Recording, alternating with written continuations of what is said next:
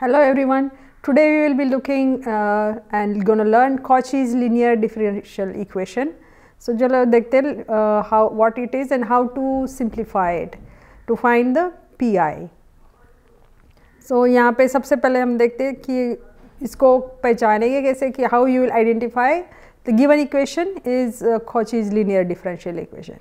So how it is different from other linear differential equation. So सबसे पहले तो ये what is the difference we will try to understand it. So once you identify it, it will be easy to solve the given question.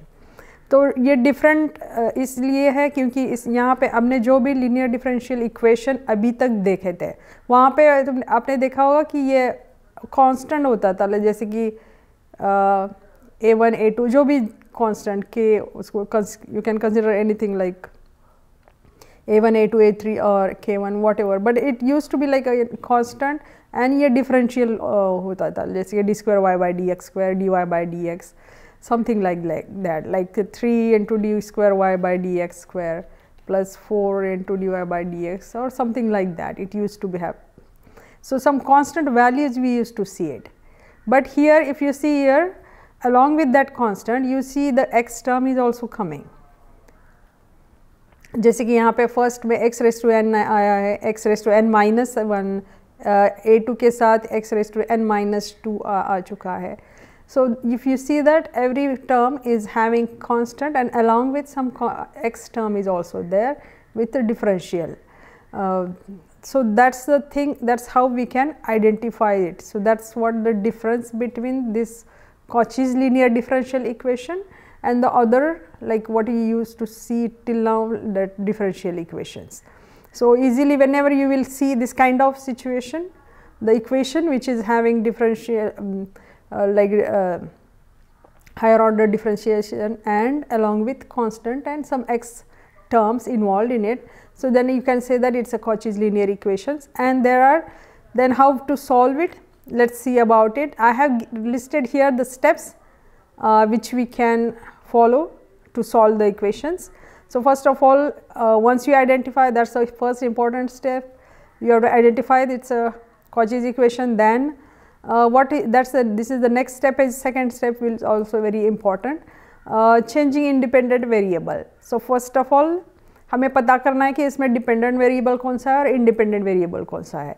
ये मैंने पहले भी बताया था कि जिसके विथ रिस्पेक्ट टू हम डिफ्रेंशिएट कर रहे हैं वो हमेशा इंडिपेंडेंट हो रहेगा वेरिएबल, और जिसका डिफ्रेंशिएशन कर रहे हैं वो that will be dependent variable.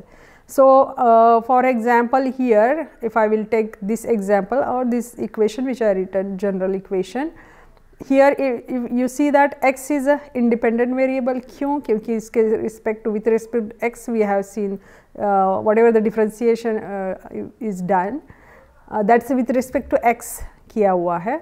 So that's why x is independent variable. तो उस x को हमें change करना है किसी और variable के form में, इसलिए we have to do some substitution. That's how we can change it.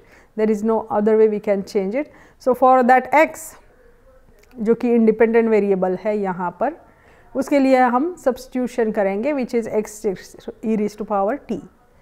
So once you do this substitution, then whatever the equation we will be getting, that will be after reducing we will getting linear differential equation that will be having some constant coefficient.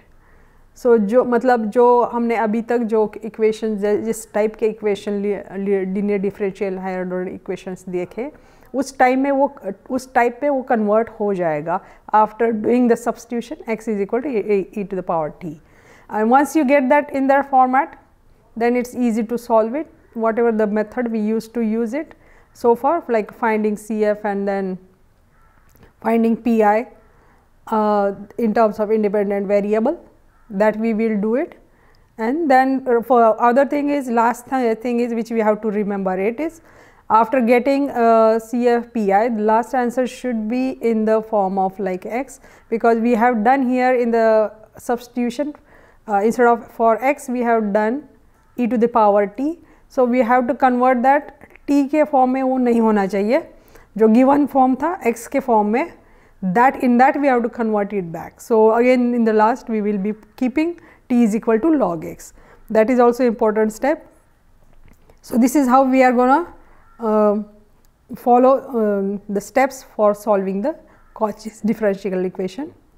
Let's take a small break over here. Meantime, you can revise the concept. In the next video, we will be discussing this more in details.